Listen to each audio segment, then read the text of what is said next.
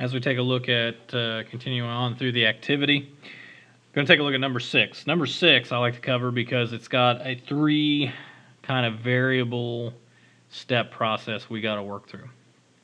Looks really tough, but actually it's going to be pretty simple. So as we start taking a look at some of the variables and things we had to work with. Here you have a 100-foot long steel wire, has a cross-sectional area. So, and here you got 0.0144 square inches. So 144 10,000ths of an inch to the 10,000th of an inch. When a force of 270 pounds is applied to the wire, its length increases by 0.75. So very similar to number 5, but now they want us to determine, now we got 3 things to look at. They want to know what's the stress, the strain, and the modulus of elasticity of the steel. So when we start to go into the problem, setting it up, here's number 6. So knowns, our force is 270 pounds. Area is given to us.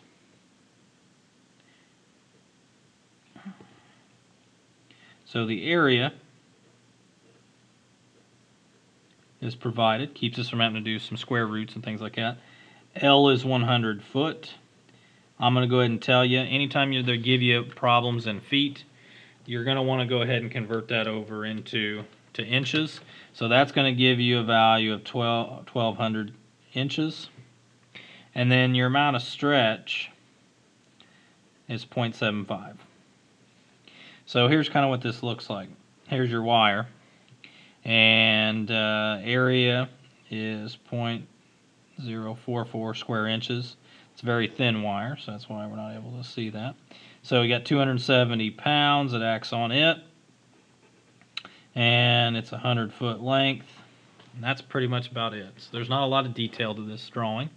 But the unknowns that we need to know is they want to know, well, first off, from our problem, they want to know what's the stress. They want to know what is the strain. So the strain is epsilon, lowercase e in the Greek alphabet. And then they want to know what's the modulus of elasticity. So the modulus of elasticity is a capital letter E, not in the Greek alphabet.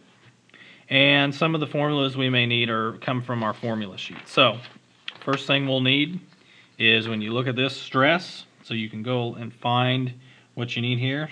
So to be able to find stress in the scenario, sigma is equal to force over area. Strain is stretch over the original length. And then your modulus of elasticity can be found in one of 2 ways, and I'm going to show you a little trick. It looks like you may need all these variables, but actually your modulus of elasticity can be found by taking the stress and dividing it by the strain. So there's 2 formulas here you can actually use in this case. So, as far as equations, let's go down the line. Stress is force over area. Strain is the amount of stretch over the original length. And then the modulus of elasticity is going to be stress divided by strain. Since we're finding these 2, we're going to be able to use those 2 to find our modulus of elasticity. Okay, substituting and solving as we go through this process. So, stress is equal to force over area. I'm going to go ahead and apply this here, 270 pounds divided by the amount of area. So, stress ends up being, when you go ahead and put this out, you end up having, as far as significant figures, your lowest amount of significant figures is 2, based off your 270 pounds. You have 3 in this one, so 2. You're going to get a value of 18,750, but we're going to go ahead and round this off to 19,000 pounds per square inch. So then that way we are following significant figures. Amount of strain taken by the stretch divided by the original length. Strain is equal to, the amount of stretch is 0.75 inches divided by 1,200 inches. If you look on your formula sheet, this actually doesn't have any units in it. So it ends up, you're going to end up having 0.0063. You can either leave it unitless, or sometimes they'll put it as inch for inch. So it just depends. Okay, and then modulus of elasticity is stress divided by the strain. Here you're going to end up taking, so in this scenario, I'm going to go ahead and take 19,000 pounds per square inch divided by 0.0063 inch per inch. And when I do that,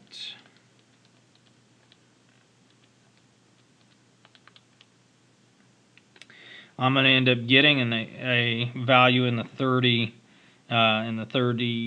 million range. So remember, if you guys remember from when we did our beams, we're going to end up having modulus elasticities are going to have very, very high. They want us to go down to the nearest modulus of elasticity. So I'm going to be probably at 30 million. If I can find a good spot where there's no glare, about 30 million psi, which is what I'll go ahead and record this down to. So the final solution, we'll use it as our final 30 million psi for our value, and that will end out with number 6.